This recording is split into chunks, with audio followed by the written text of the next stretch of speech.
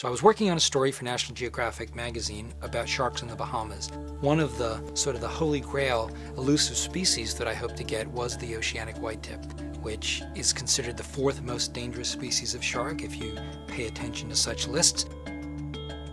Problem was, this animal really hadn't been seen in the Bahamas by divers for probably 20 or 30 years. And in 16 days, we only had one encounter, but it was a magical encounter.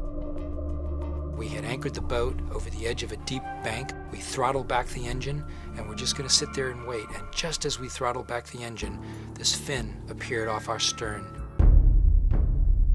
And looking at that dorsal fin, you could see just a little bit of white splashed on the top. So it was indeed an oceanic whitetip, the thing that we had come to see.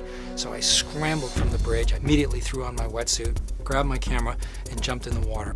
And in the distance, in this beautiful blue, crystal clear water in the Bahamas, I saw this oceanic whitetip. I had two immediate thoughts. My first thought was, I can't believe I'm in the water with an oceanic whitetip. And my second thought was, I can't believe I'm in the water with an oceanic whitetip. This could be dangerous. And sure enough, this animal just came right on me. It had a bead, it came right towards me. And it came over and sort of bounced its nose off my dome port on my camera housing. And then it circled around and came back. I was a sitting duck. It would have had no problem eating me.